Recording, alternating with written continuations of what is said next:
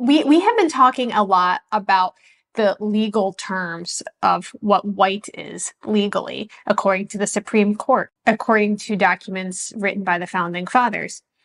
But I want to look at this from another angle.